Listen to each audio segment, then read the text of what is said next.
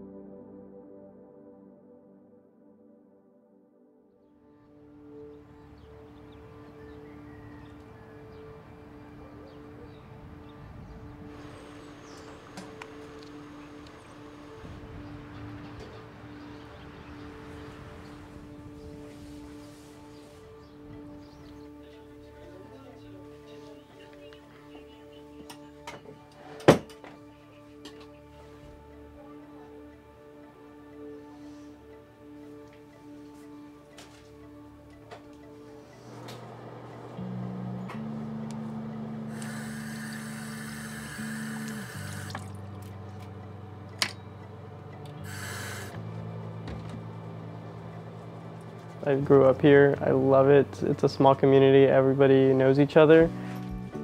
And what I really like is everybody wants to see you succeed. Whether it is going to school, opening up a business, they're all there to support you. Everybody here, since they know each other, they all have connections and they will help you progress in whatever career or whatever passage you want to take. I am the second in my family to go to college. You can do anything you want here at Denair High School that you can do at a big school. Just if you put your mind to it and you really want to get something done, then you can do it here. Since his freshman year, I've had Alex. As a student, he's so hardworking and so focused that it's just really been a pleasure watching him the past 4 years. I mean, a lot of people say, small schools, you can't go anywhere. But if you look at somebody like Alex and all the work that he put into what he wanted to accomplish and what he wanted to do, it's possible. He's going to UC Davis, but he called me and said he got accepted to Cal Poly. And I said, wait, you got accepted to Cal Poly? Yeah, but is that good? I said, is that good? I said, that's almost an impossible school to get into. And you really got it. So he had to show me the letter.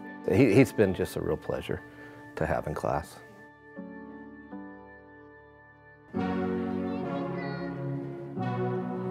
Quality of your relationships with students will determine the quality of your outcome, and you better get that right from the beginning.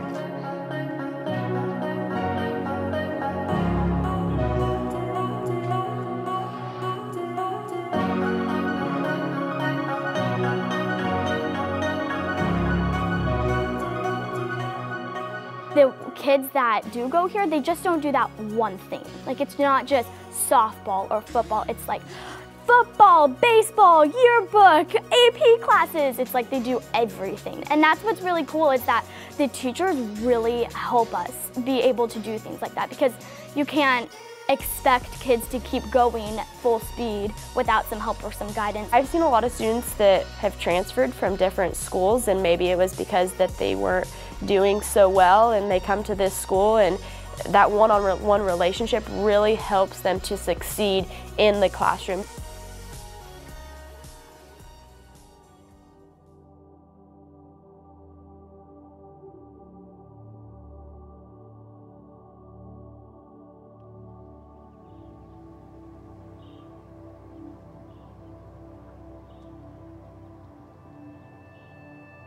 Connor, can you get up? Connor, get up.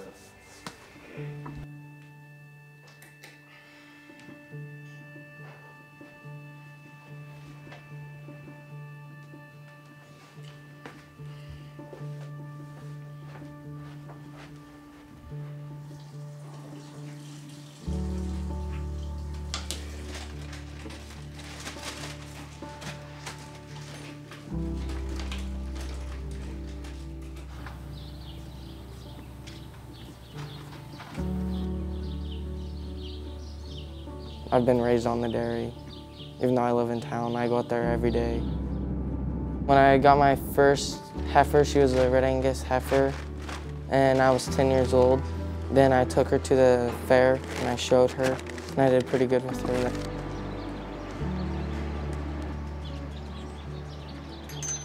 He's a hardworking kid in the classroom, outside of the classroom. It does take a lot of commitment to raise a 1,200-pound animal. That animal relies on you every single day, and it's not something that you can push that responsibility off to the side. So just someone who raises livestock, and especially cattle, tells you a lot about their personality and their commitment and their drive and determination, because raising livestock, especially beef cattle, take a lot of work.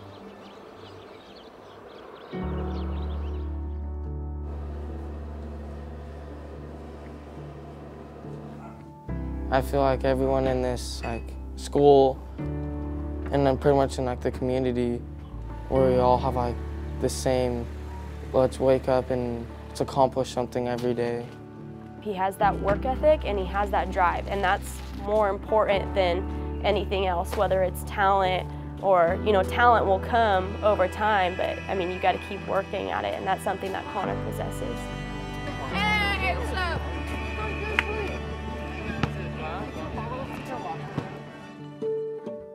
Very vividly remember my first day, and I was just very impressed with the community and the school.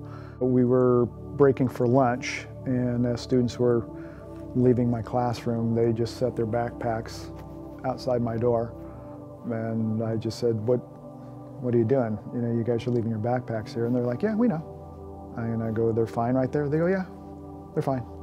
So there's just kind of a respect for each other and property and what have you.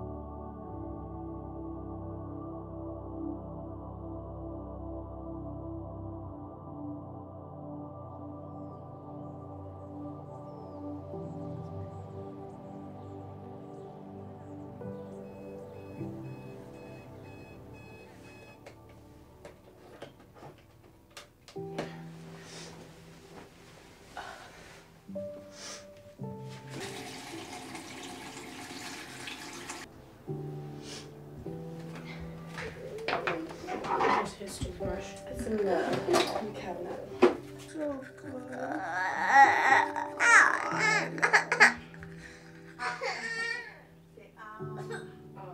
That's okay. Take your water. Spit. Come on. Here, hold that. Banana. Come on. Look.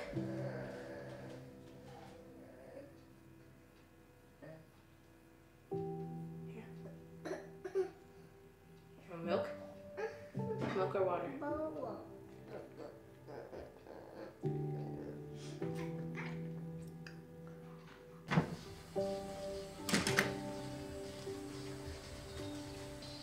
Your feet.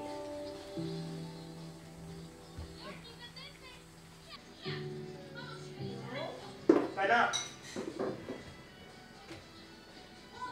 Stay here. Milk, drink. Drink your milk. Good job. High five.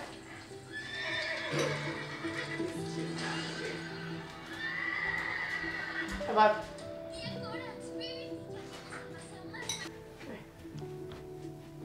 Sit there.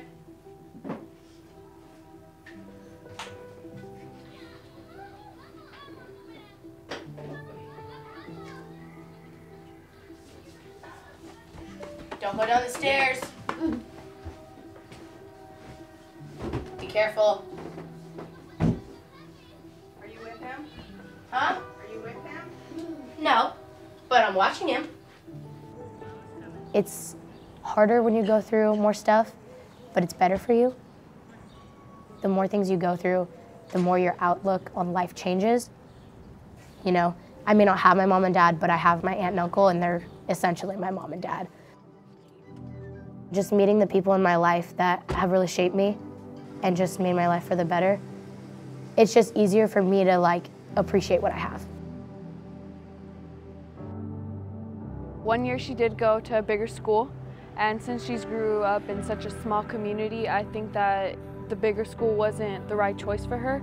I think that Denair really has helped her. Adrianna, I've had great experiences with her. She's well liked on campus because she's loud, she's energetic, she's all over the place, she's involved in everything. So students all know who she is. Adrianna is that student that has overcome a lot of odds in her life. You are automatically connected with her because she's so happy.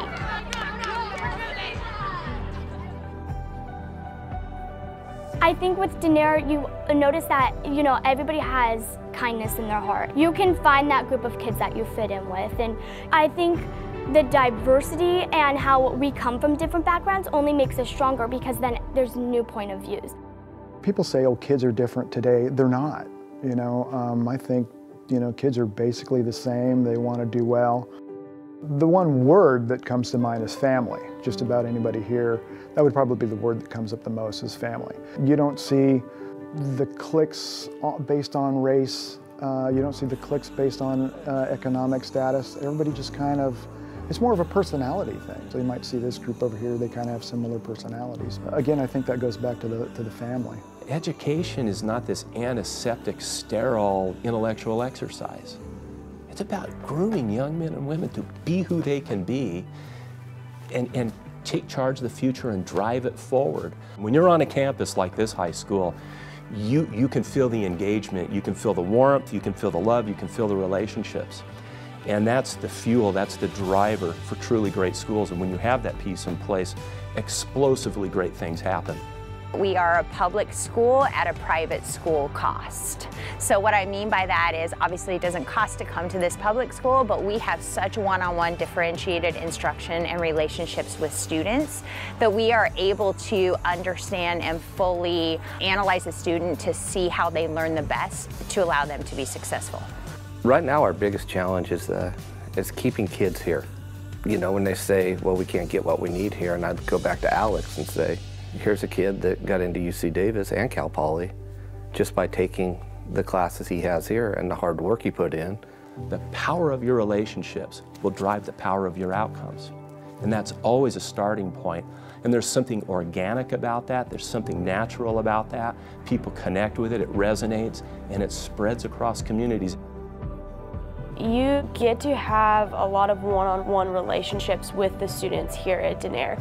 And it's not like a lot of the other schools where you have 40+ kids jammed into a classroom. As a teacher, it's really hard to get those personal connections with students. Whereas here at Denair, I really get to take the time and the opportunity, not only in the classroom, but outside of the classroom as well, to really get to know those students and their families and the community and all of that. The teachers help you a lot with motivation, but just you're gonna have to want it, just like sports. How do you want it? You want to go far or just get it over with?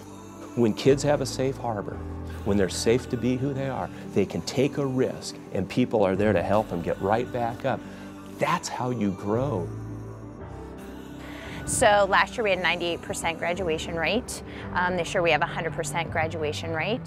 I'm very excited about the next 5 years. I think we have some strong leadership, so I'm excited to be a part of that. I feel like we've really been rebuilding our school for the last 4 years, and so it's nice to kind of be on that train and excited to see, you know, what's to come.